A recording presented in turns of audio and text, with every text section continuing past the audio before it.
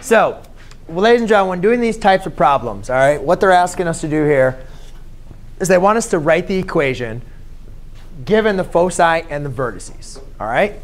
So, first thing we need to do, what I just went over, as I talked about, we have two different formulas for a hyperbola, right? We had the x over the a, and then we had the y over the a.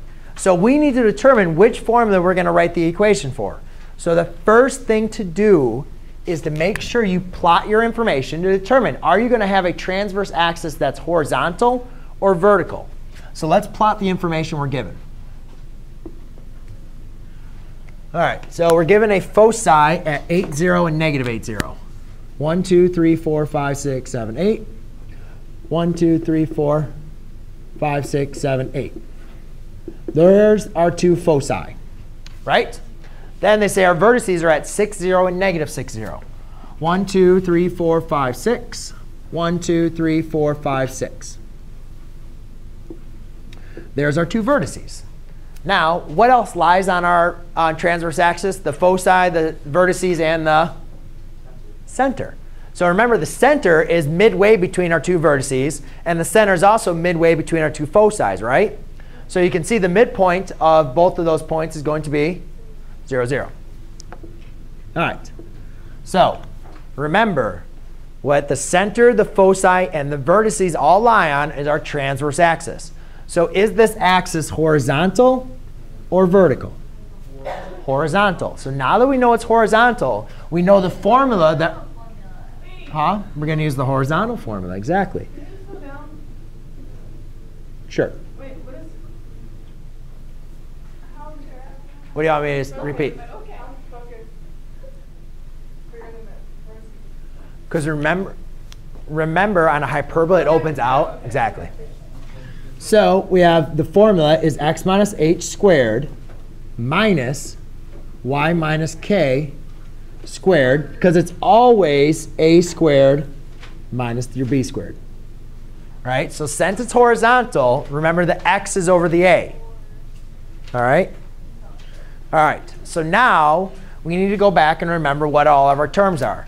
So far, we know the center is 0, 0. Right? Center 0, 0. That's good. Now we need to determine what our a, b, and c are. Well, actually, we just need to determine what a and b are. Well, we know a is the distance from the center to the vertice, which we can just count is 1, 2, 3, 4, 5, 6. So we could say a equals 6. So a squared is 36. So you could say a squared equals 36. Now, we do have a little bit of an issue, though. Wait, Yes. I thought. Okay, never mind. Continue. So now we need, well, remember now we need to find, we know what c is, right? Because c is the distance from the center to the foci. So c in this case is c equals 8. But the problem is c is not in the formula, right? Wait, we have to use that little thingy. But we have to apply the formula. How does a, b, and c relate to each other for a hyperbola? C squared equals a. C squared equals a squared plus b squared. So c squared is 64 equals a squared, which is 36, plus b squared. So I subtract 36, and I get 28 equals b squared. Right? OK. So now I know what b squared is. That's all I need to know. And I know a squared. And I know center is 0, 0.